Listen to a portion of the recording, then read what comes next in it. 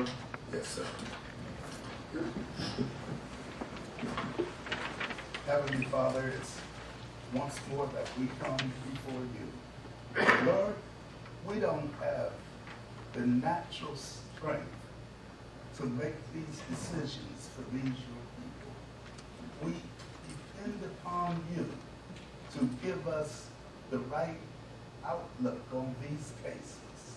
And we thank you, Lord, that we live in a country that we can bring it out in the open, whatever suggestion that we want made. We ask you to govern this meeting, that it would be civil, it would be understanding, that we would be adults as we approach these problems. In Jesus' name we pray. Amen. Amen. I pledge allegiance to the flag of the United States of America and to the republic for which it stands, one nation, under God, indivisible, with liberty and justice for all.